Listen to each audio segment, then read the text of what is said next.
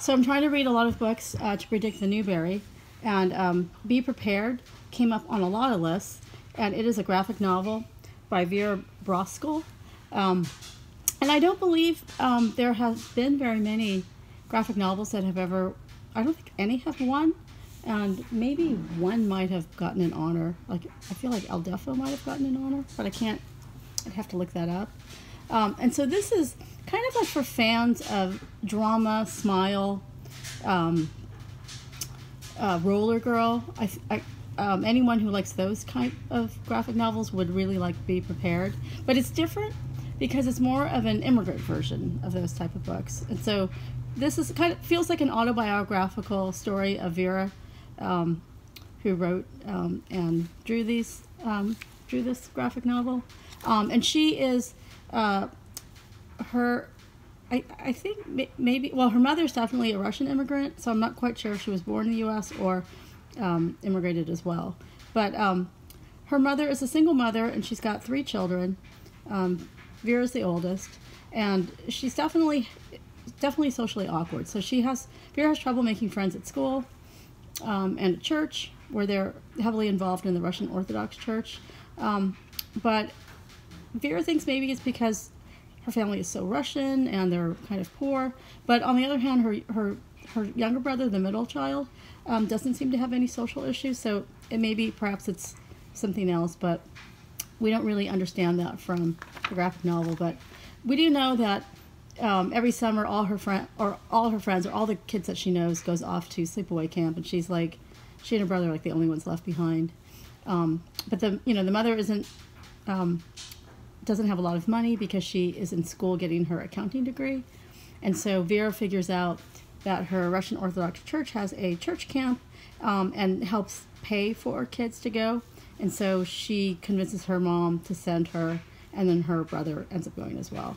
And so this is kind of like if you like Lumberjanes, that's another sleepaway camp book, but this is very different because there's no magical realism, and in fact, it's kind of another socially challenging environment for Vera, partly because most of the girls on her side of the camp, the girls' camp, are much older.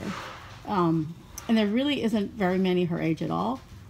And so she struggles socially until sort of towards the end of camp, because she ends up going for 2 weeks, but then her mother ends up getting an interview overseas, and so she ends up staying 2 more weeks, which is the full length of camp.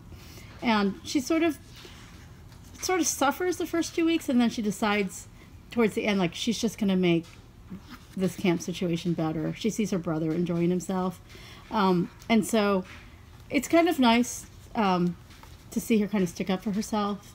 At first, she tries to win friends by using her artistic talent, because she's very talented at drawing.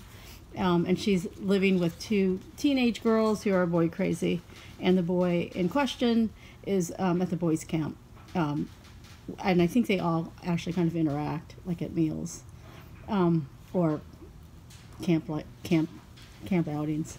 And so she decides, in order to sort of turn her camp situation around, she's going to help her side of the camp capture the flag, because the winning side gets to create a punishment for the losing side, and the girls have lost all summer. And so she ends up making a friend who's a little bit younger, but that's her first positive experience.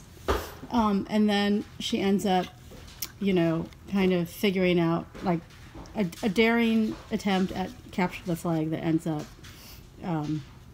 helping her turn things around. And so it's kind of like a brutally honest, like Vera's, the author, is pretty brave and just saying, like, this is what happened, and I wasn't the cool kid. And I think the cover conveys maybe more comedy than it is. I mean, it is funny, but it is sort of like, Vera's not having a great time, and it also makes you feel a little bit empathetic towards her. But anyway, I think there's a lot of great graphic novels that through the years that haven't won Newbery, and I think what makes this one a little bit different is that it's kind of about an immigrant experience, but it has that sort of, the authors, really bearing their soul in the way that Raina Telgemeier's Smile and Drama have, and Sisters. And so I don't know if it will win, but and I haven't read all the graphic novels out there, but I hope it does. But I do know that this will be very well received for anyone looking for girl characters in graphic novels. And I would say it's for ages 8 and up. So anyway, I hope you enjoy it as well. Thanks so much for watching.